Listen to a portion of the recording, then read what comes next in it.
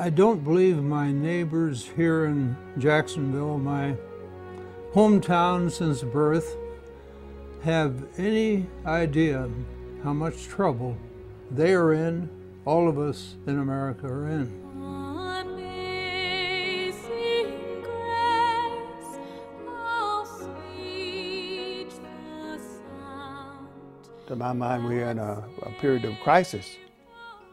I mean, the big question in the U.S. today is, why do they hate us? Well, that's a damn good question to be asking.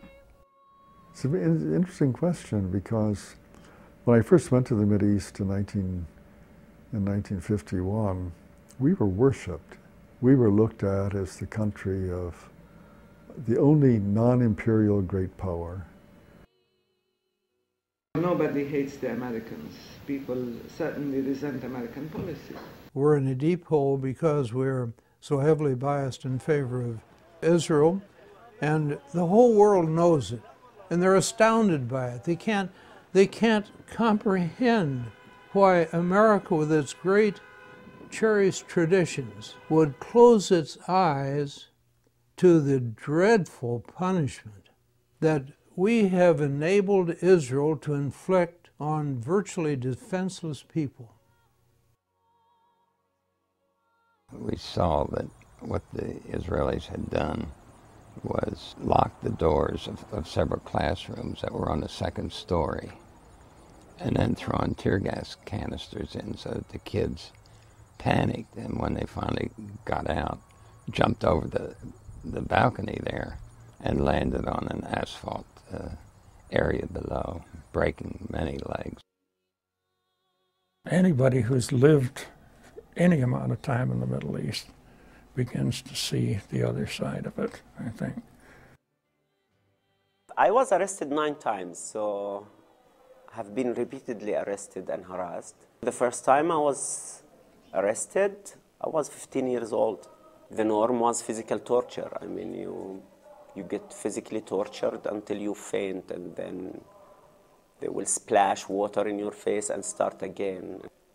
And that Israel calls moderate physical pressure. To me, it didn't look as moderate.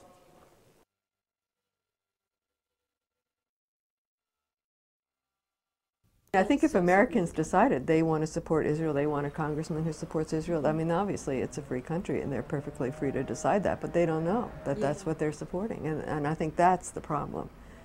Israel and the lobby, or Israel through the lobby, are really running our policies. In fact, it's worse now than it's ever been before.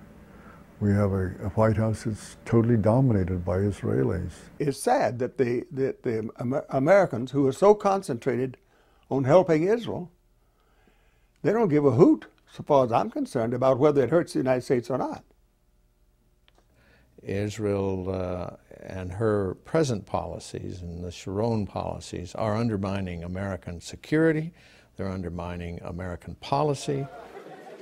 I spoke with the head military lawyer for the IDF, Joel Zinger, and I said, you know, I spent 2 weeks here, and it's clear you people are inflicting Nuremberg crimes on the Palestinians, exactly what the Nazis did to the Jews.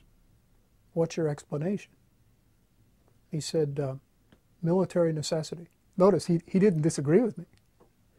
I said, that argument was rejected at Nuremberg when the lawyers for the Nazis made it. So then he said, well, we have public relations people in the United States, and they handle these matters for us. Arabs and Muslims have to be made to look bad in America, and America has to be made to look bad to them.